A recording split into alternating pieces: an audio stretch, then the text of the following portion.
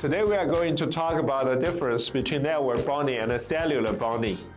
First, I'll talk about the difference between network bonding and cellular bonding. So what is a cellular bonding? You are probably familiar with the cellular data on your phone, right? Cellular bonding takes multiple cellular connections, like from your mobile or dedicated cellular modems, and bonds them together into one.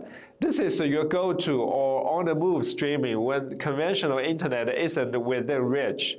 On the flip side, we've got network bonding. Picture this: Ethernet, Wi-Fi, and those cellular connections we're talking about, all joining forces like a superhero team.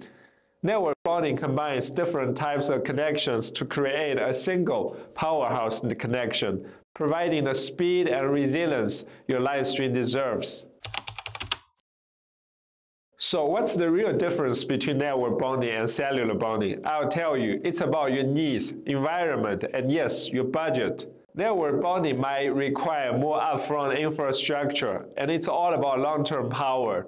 Cellular bonding, however, is more about cost-effective flexibility, especially if you are streaming from different dynamic locations.